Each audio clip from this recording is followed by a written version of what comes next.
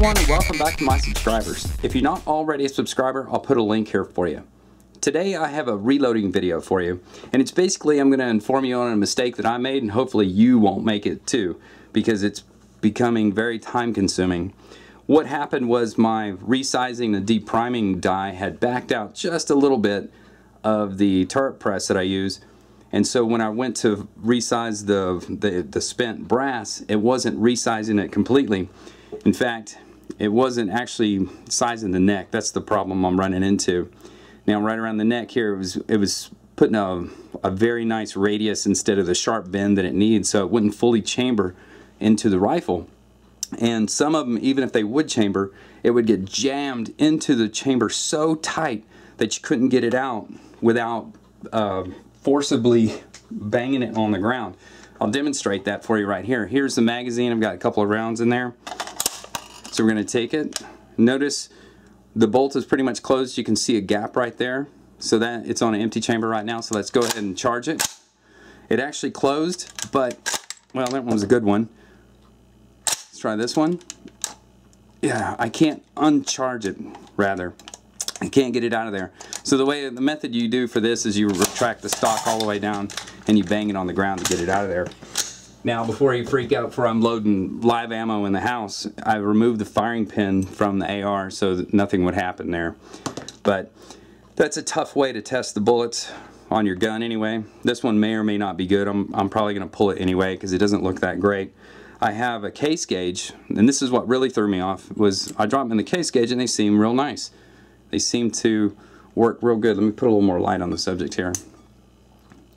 So, I mean, it's nice and flush, but it needs to be flush with that bottom side right in here. Look at my firing pin. It needs to be flush right here, not on this high side. So let's take one that I haven't resized. See if you can see that in the camera. See how it's raised up just a hair? That's all it takes apparently. That's another one I didn't resize. This one here I did resize. So after I pulled the bullet. So now it's nice and flush. It goes actually down below, just below the top here, just enough. So this is a real good piece of brass since I resized it. And all it took was to screw that resizing die all the way down, just a little bit further. So even if you think you've got your resizing die down far enough, go another quarter turn to a half turn. There's a couple of different ways of pulling bullets. There's the inertia hammer, and pulling crimped bullets, it's a pain in the rear. Plus you can see this one's been heavily used over time, and I've already broke one. So I ended up having to go and buy a bullet puller, which screws into the turret press, or to any press for that matter, that has the standard dies. And then you have to go and buy the collet for your specific caliber. Now this collet's for the 270, and the 270 is the same as the 6.8, and it fits perfectly right here. So when I put that in there, when I put the bullet into the collet to pull that, it's not going to take up any of the brass. It's only going to go over the bullet. There's no space for the brass to go up in there. So with the collet inside the die, the bullet goes into the collet, and then when you turn this, it tightens up the collet, pulling the collet up into the die, which in turn clamps onto the bullet itself. So then when you work the ram, the bullet is clamped inside the collet and it pulls the brass away, leaving the bullet in the collet. Okay, so we've got our bullet puller in place, and now we're ready to pull a bullet. So I'm going to put it in the shell holder. I'm going to take the ram, and it's going to come up until just about stops right there. Now the collet is caliber specific, if you remember, so it's not going to go any further. It's no bigger than the diameter of the bullet itself, so the brass is actually bigger, so it's going to stop right there. So once you get it there, then I'm going to take the rod on top, and I'm going to tighten that down. I'm going to grab a hold of the press. I have to get a little leverage on the press. Since this is a turret press, it does turn. So I've tightened my rod here, and now I'm going to back off the ram, and it should leave the bullet in the collet. And so here's our empty case, and our bullet is pulled. Here's one right here with virtually no marks. So we should be in real good shape. You can see a little bit there where I crimped these before. That's why I'm having to use the manual bullet puller instead of the hammer.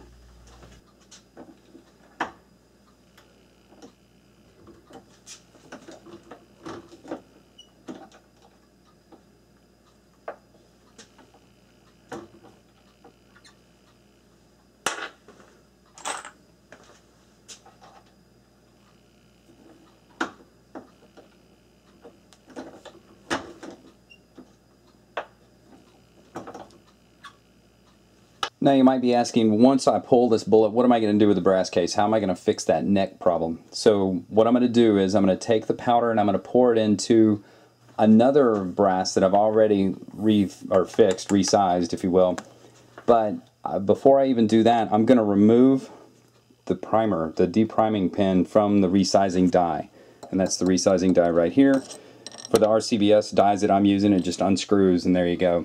So what that does is it'll allow me to resize the die without throwing out or knocking out the brand new primer that's in there, the good primer.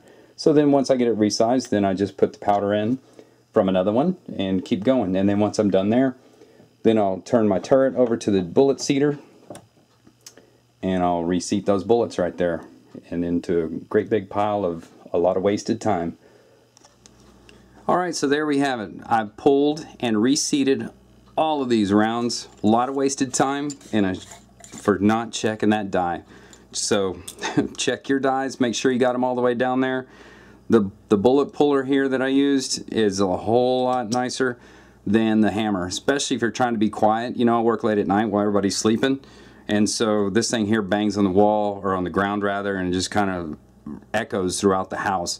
Plus it's pretty messy. Once the bullet falls out from the inertia, the powder sprays, it doesn't seal up properly, or completely rather, so I lose a little bit of powder. So using this bullet puller here allowed me to use my powder charge that was already in there, because that was good to go. You know, measuring the powder can be pretty time consuming, but doing this, reworking ammo, that is really time consuming. So please learn from my mistake.